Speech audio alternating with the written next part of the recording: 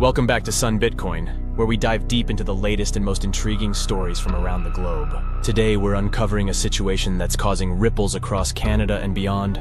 The Royal Canadian Navy's new Arctic ships, the Arctic and Offshore Patrol Ships, or AOPS, are facing serious challenges. Let's set sail into this stormy sea of controversy. Royal Canadian Navy ships designed for patrolling Canada's Arctic regions, as well as conducting surveillance and security operations in offshore waters.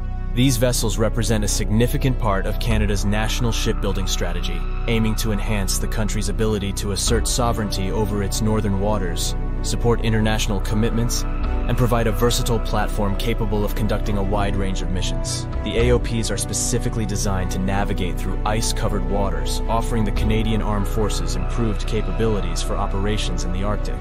They are equipped with modern technology and systems to perform surveillance and reconnaissance, sea lift operations, search and rescue missions, and environmental response, among other tasks.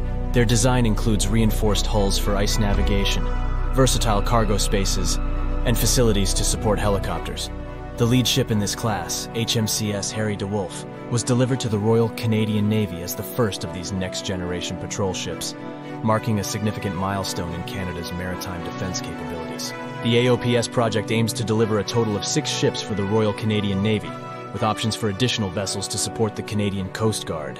These ships play a crucial role in ensuring Canada's presence and operational effectiveness in its northern and offshore territories, contributing to national security, emergency response, and the enforcement of laws in its maritime zones. Picture this: state-of-the-art naval ships designed to patrol the vast and icy Arctic waters, a beacon of national pride and sovereignty. The Canadian government, under the National Shipbuilding Strategy, invested almost $5 billion in these 6 ships, constructed by Irving Shipbuilding. But the voyage hasn't been smooth sailing.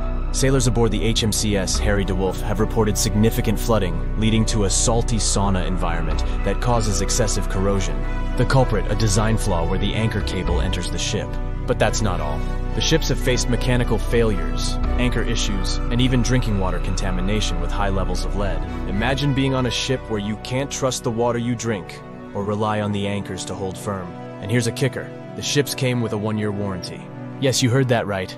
Most of the repair bills are falling squarely on the taxpayers' shoulders. The Navy and Irving Shipbuilding have labeled these problems as teething issues, common in new ships. But many, including retired naval officers, argue that flooding, anchor failures, and water contamination are far from normal. Despite these challenges, the Navy and Irving Shipbuilding highlight the AOPS's successes and insist that ongoing repairs and modifications will resolve these issues. Yet one has to wonder about the true cost of these fixes and the long-term impact on Canada's Arctic sovereignty and naval capabilities. As we navigate through these troubled waters, it's clear that the journey ahead for the AOPS fleet will require not just physical repairs, but also a rebuilding of trust and confidence in Canada's shipbuilding and defense strategy.